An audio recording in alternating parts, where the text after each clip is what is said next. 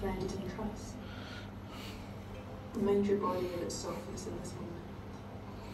Slowly, gently, floating. Eyes open or closed. Practice. Breathing in, breathing out.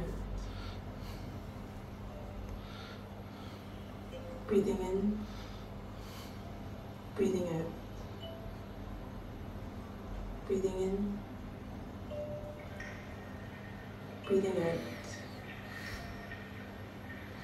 Let the breath mirror the river that echoes the ocean, rising and falling like small waves, holding, held, sigh, release. I learn from the river's movements by mirroring their form and their function to my own physicality. I then ask, what do these bodies of water want me to know? From the river to its mouth, tip of the tongue, sip slow, gulp. Notice as the liquid trickles down, temporal paths trace the body. A map drawn from confluence back to source. A journey towards its destination, buoyancy soon become vessels of sweet hydration.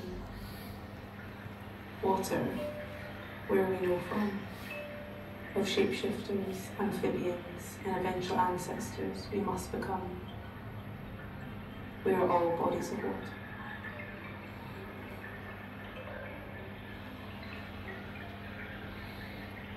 Water is the network from where memories uncoil, speaking through drops, waves and streams. Water likes memory, water like dreams. Trust that all water touches all water everywhere. Memory is often misunderstood as being solely mind-related. In its magic, it wraps itself in waves. Contained, it weaves through its chosen vessel, and is sometimes found again through reminders of images, touch, taste, smells, etc. Or often it becomes lost, drifting, floating, sunken. In the river lies a memory.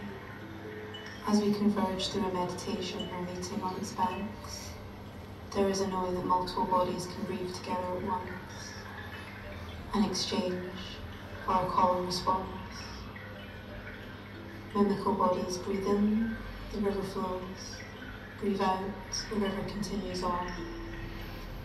Alive, we feel each other in the comfort of this cycle, of trusting our bodies and each other to remember what comes next.